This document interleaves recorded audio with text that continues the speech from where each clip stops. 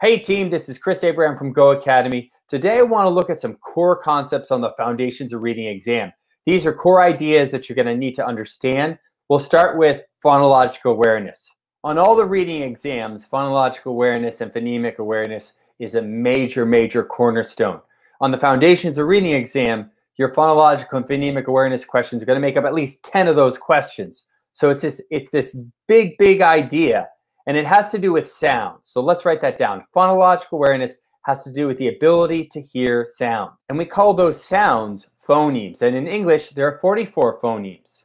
You're going to have a lot of questions involving phonological awareness. And can a child or preschooler hear the sounds in the English language? Because we know that hearing the sounds is going to help with decoding and encoding activities and it's a fundamental building block for literacy development.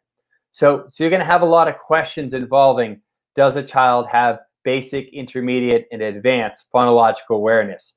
So let's take a moment and think about phonological awareness, so that ability to hear sounds, and think about it in terms of activities or tasks. These are things we could ask a student to do to sort of measure if they've attained that level of phonological awareness. So let's think about it. There are lots of tasks or activities that measure phonological awareness, and we can break them into 3 levels: the word, syllable, and phoneme level. The word level for phonological awareness is very basic. These are activities involving preschoolers, and it involves hearing similarities and differences in words. For example, when reading a rhyming text to a student and you say mouse, house, mouse and house are considered rhyming words. A child that can hear that mouse, house sounds similar, well, this would be making an observation of sounds on a word level. This would be basic phonological awareness. Let's look at a second example. Let's say we're reading a rhyming text, a poem, or a Dr. Seuss book, and we have a passage where there's repetition of the initial sound in words, or a poem like Peter Piper picked a peck of pickled peppers. Well, this poem or rhyming text, if it has examples of words with an initial sound that's the same, the p sound in Peter and Piper and picked, well, this would be an example of alliteration. If a preschooler could hear similarities in the beginning of words, or hear the examples of alliteration, they would be demonstrating basic phonological awareness. So rhymes and alliteration in any activity or task involving hearing rhymes and alliteration in oral language, this is basic phonological awareness. There's a third one. If the teacher asks a student to count the number of words they hear in a sentence, for example, if the teacher says to the class, how many words do you hear in this sentence? How are you? And the student's able to say, I hear, how are you, 3 words in that sentence. Well, this would be segmenting the words within oral language within a sentence, identifying how many there are. This is a third activity, and it falls under basic phonological awareness.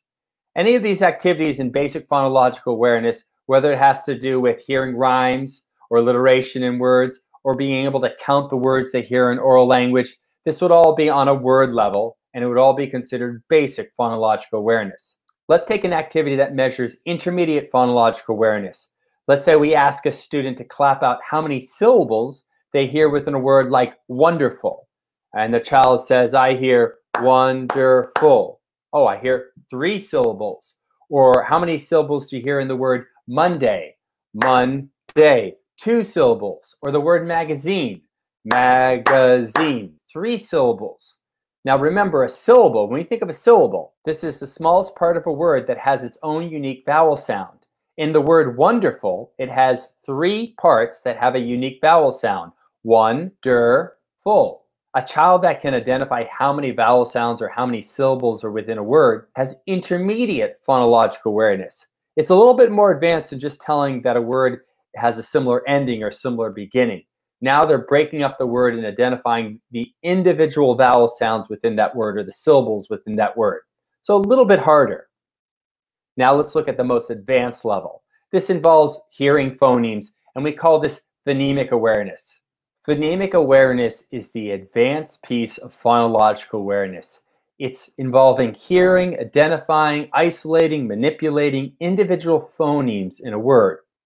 It's more than just telling that words are similar. And it's more than just breaking up a word into its different syllables. It's taking every part of the word, every syllable, and isolating and identifying the individual sounds within that syllable, within that word. Let's look a little closer at phonemic awareness, that top level of phonological awareness. We could break phonemic awareness, this advanced part of phonological awareness, up into 6 activities. We have number 1, phoneme segmentation. Number 2 and 3, blending and segmenting. 4 and 5, involving adding and deleting phonemes within a word. And 6, substituting phonemes within a word. Each one of these could be part of a specific scenario-based question testing your awareness of phonemic awareness. So let's think about each one. Starting with phoneme isolation. If we had a word like cat, you could ask a child to identify the initial phoneme of that word cat, and they would say, what's the first sound you hear? K in cat. Or the end phoneme of the word cat, the last sound you hear. They would say, t in cat, I hear t. Or what is the middle sound you hear in the word cat? In cat, you hear a, short a. Okay, these all involve isolating a sound within that word. Now you'll notice that there could be another variation of this question involving onset and rhyme. So let's clarify that. An onset and rhyme question has to do with the beginning and end of a word. So the onset within a given syllable is that first sound. So k is the onset of cat. And the rhyme is the at, the end sound in the word. Onset and rhyme questions fall under basic phonemic awareness. It's involving some aspect of isolating parts of that word, isolating phonemes of that word. Now let's look at blending and segmenting. A little harder. Can a child take a word like cat and blend and segment all the individual sounds that make up that word? Like cat is made up of a k, a, t. Here we've segmented the individual phonemes, k, a, t, and now we blend them together. K, a, t, cat. All right. So in this one right here, it's not just the beginning, end, or middle sound. It's all the sounds, identifying all the sounds in a word and then blending them together to say that word correctly. Cat. Now let's go to the manipulation piece. So anything involving phoneme manipulation is always advanced phonemic awareness. These are activities that really test that student with being able to work with individual sounds in a word and change them to form other words. Like with deleting, if we deleted the C in cat, we get at. Okay, so we've taken out a sound, formed a new word. Or substituting, we could take the k sound and change it to a b to form bat.